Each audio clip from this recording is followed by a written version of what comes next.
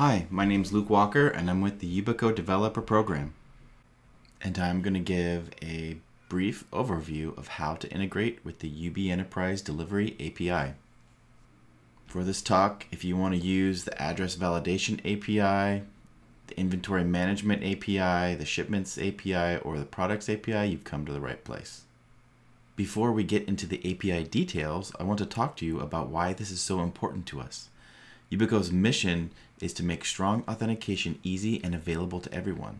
As remote work has increased recently, many organizations have scrambled to deploy strong authentication across their large remote workforce.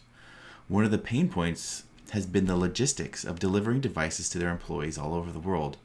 In the past, IT organizations would need to spin up staff, buy a bulk set of YubiKeys, and then ship them out to the individuals across the globe.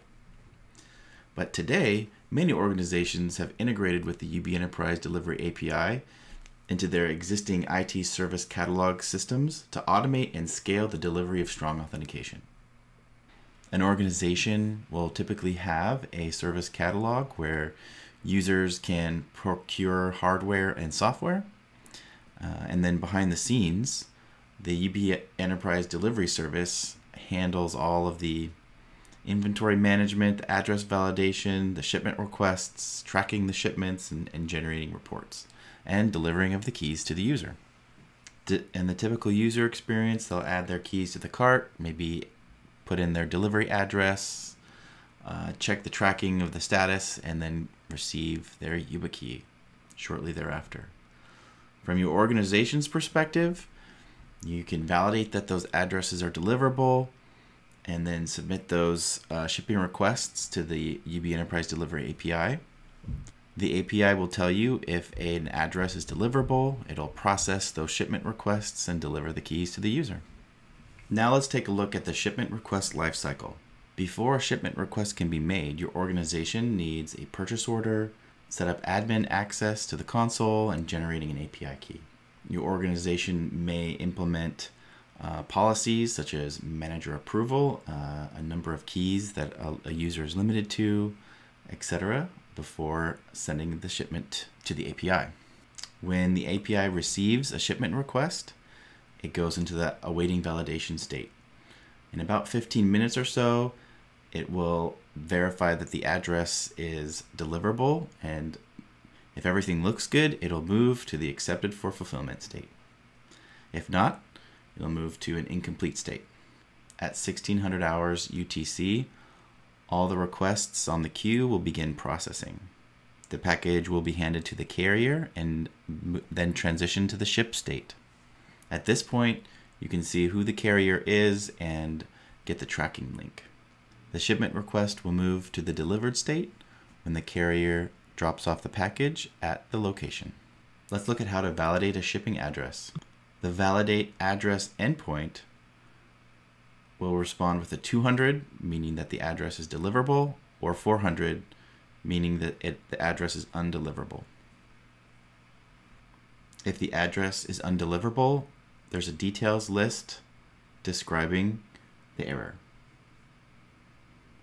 To create a shipment request, we'll call the shipment's exact resource. We'll pass in the recipient, the address, the delivery type lets you select standard shipping or expedited shipping. The product ID is the key that they've selected.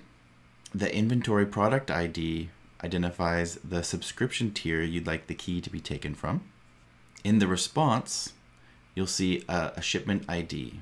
You may want to associate this with your user's order in your IT service catalog system. If there's a problem with the shipment request, you can inspect the shipment messages for more details.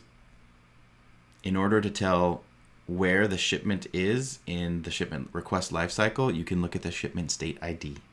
And in the console, you can see that the status moves from awaiting validation to accepted for fulfillment, then shipped in transit to delivered. You can update or cancel shipment requests.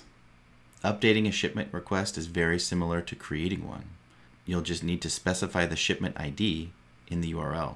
Note that shipment requests are only editable until 1600 hours UTC when processing begins. You can also cancel a shipment request by calling a delete on the shipment's exact resource with the shipment ID. Again, this is only until 1600 hours UTC.